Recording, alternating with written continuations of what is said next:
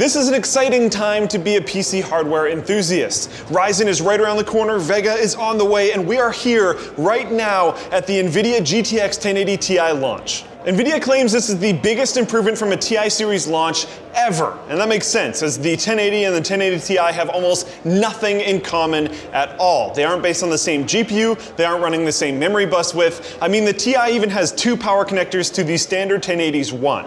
This is an exciting but probably really expensive day. Let's run through all of the things that we know about Nvidia's new flagship.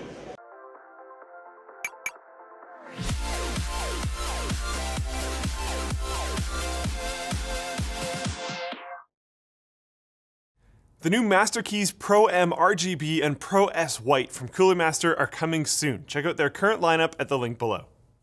First off, let's dive into the specs. As you might have expected, this card is a lot closer to the Titan XP than it is to a standard GTX 1080. But even then, it's not that close. It has the same GP102 core, and it shares the same amount of CUDA cores at 3584, the same 12 billion transistors, and 224 texture units with the same TDP of 250 watts. But then the clock speed is slightly higher at 1600 MHz for boost, and there are a few less ROPs at 88 instead of 96. There are also changes in terms of I/O. Nvidia removed the DVI connector and replaced it with nothing.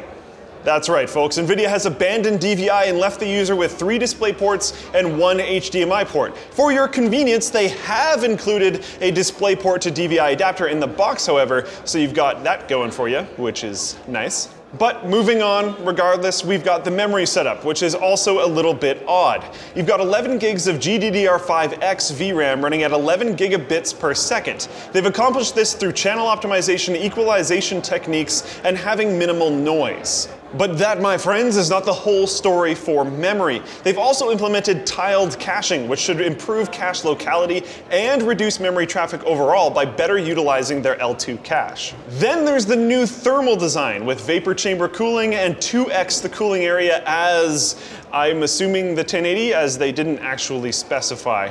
This is not the same cooler as the Titan XP, and they promise increased performance over that as well. The benchmark that they gave us put a 1080 running at higher than normal TDP and well above the standard max temperature spec Nvidia usually sets against a 1080 Ti that was running below its TDP and again at a higher than normal temperature. So I guess we'll wait till we get it back in the office to really judge it there. They also have a new 7-phase power delivery setup, which is all dual FETs, which should help it be more power efficient than all other PASCAL cards in their lineup. Then it got juicy. They showed us performance numbers, and they were pretty damn impressive compared to a 1080. They're claiming that it's about 35% faster when compared to other 1080 launches like 900 series and 700 series. They were 25 and 18 respectively. Also, just as a note, Founders Edition cards will be the first ones available directly from Nvidia, and they will be priced right at MSRP.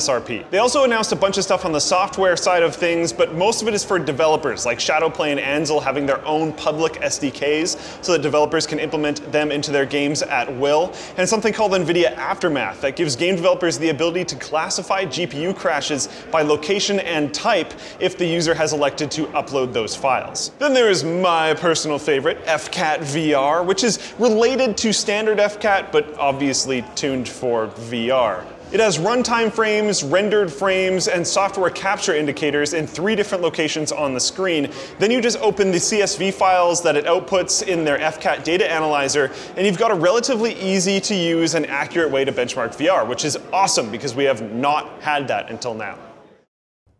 Squarespace, because you need to build a website and you really want 24/7 live chat and email support, and you want to pay like somewhere around $12 a month, and you want to buy it for a year, and when you buy it for a year, you want to get a free domain included. You want it to look fine on everything someone's going to view the website on, a watch, a tablet, a phone, a console, a desktop, whatever. You want to be able to sell things through your website. You want to have the potential to have one singular page that just looks wonderful all the time, and you want to be able to publish your Apple News format stuff directly to Squarespace through their included module. Well, you can do all of that. Go to squarespace.com and use offer code LTT to get 10% off of your first purchase because you also wanted a discount. And then they flat out refused to tell us the MSRP or when the card would be released. So we have to watch the live stream just like you guys do to get that information. And then once I have that information, we will finish up this video in terms of filming. We will import it all to the computer, edit it, render it, and upload it to YouTube.